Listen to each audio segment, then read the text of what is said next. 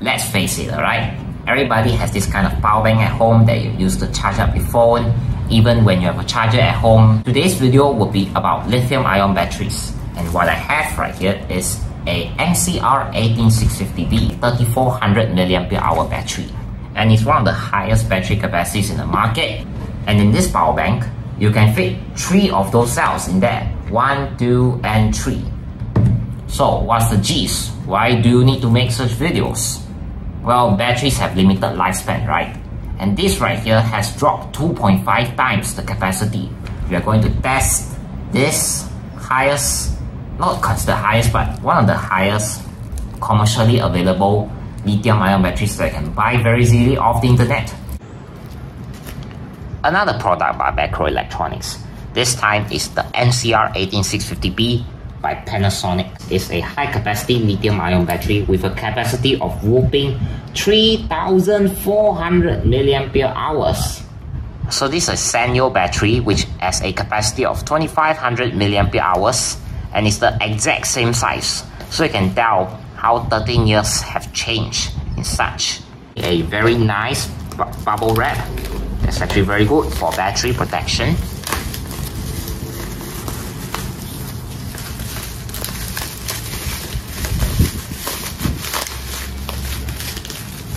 There we go.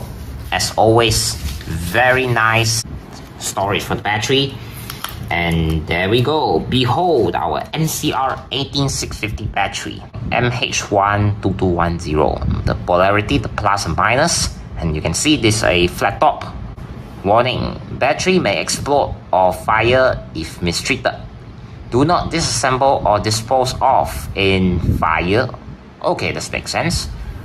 Do not charge except specified charging condition.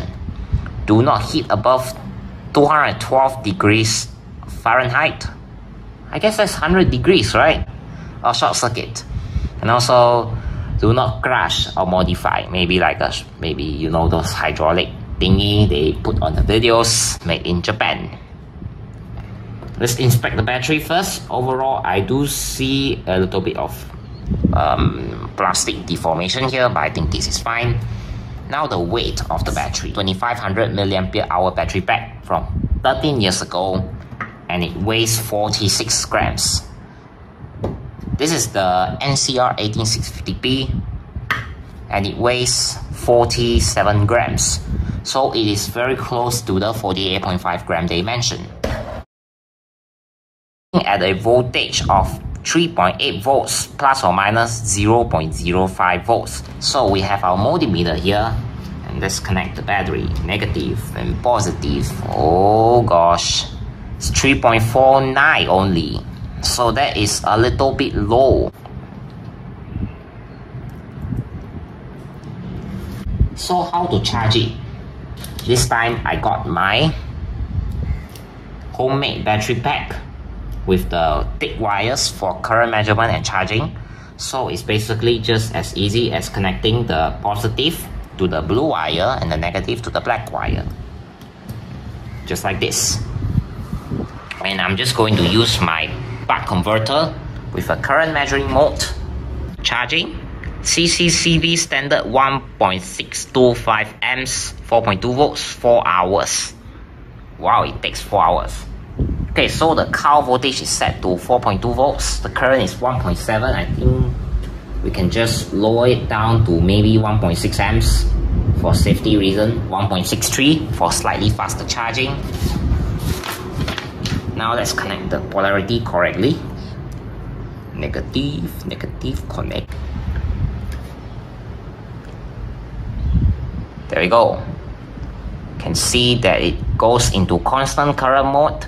So basically the voltage will rise. This way, when the voltage reaches 4.2 volts, the constant voltage will kick in.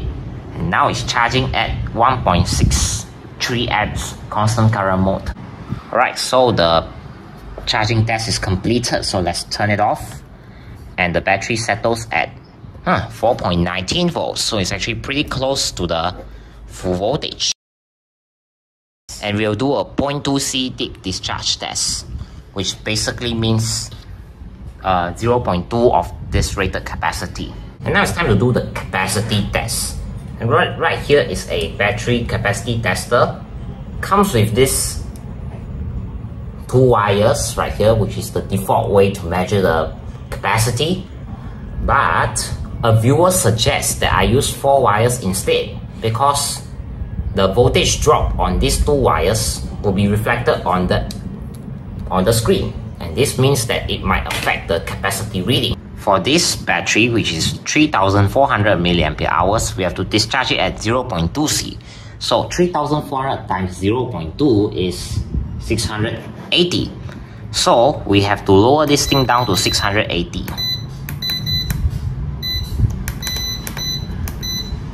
So now it's set to 680, and the cutoff voltage is 2.5 volts. That is by default for deep discharge battery types, like for example this one.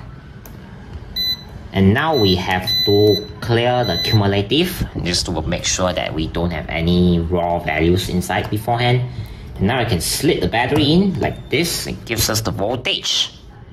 Slightly off a little bit.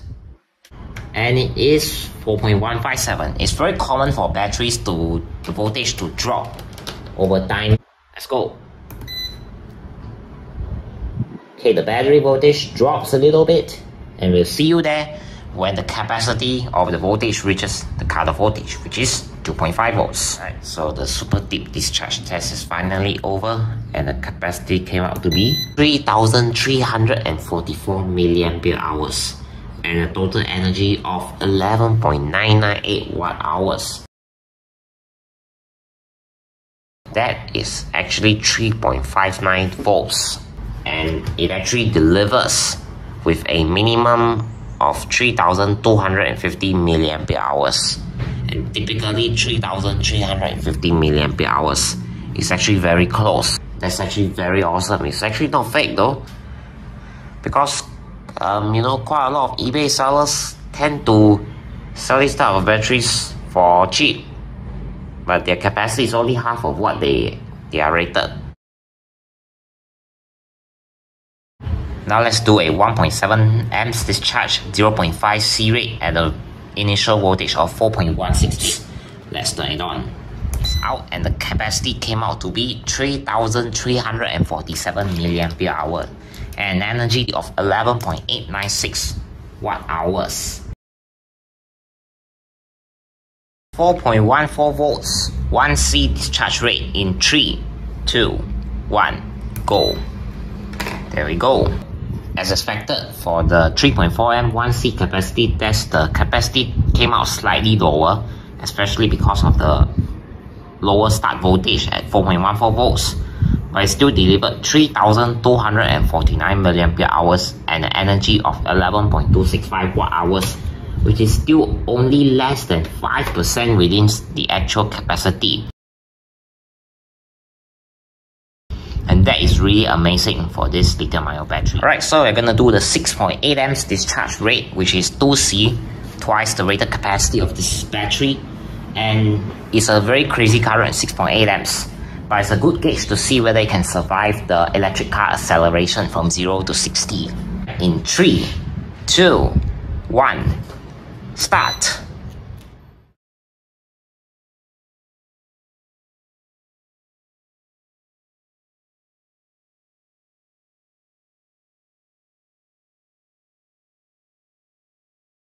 Capacity is 3272 mAh. So it's still very close to the rated capacity of 3400.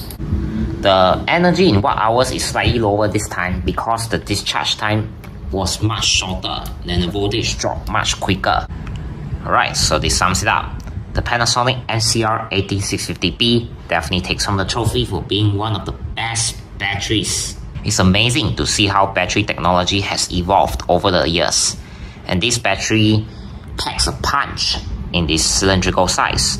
High energy density, high capacity, high power density, and of course, the high discharge capabilities of up to 6.8 amps with minimal loss in the battery capacity.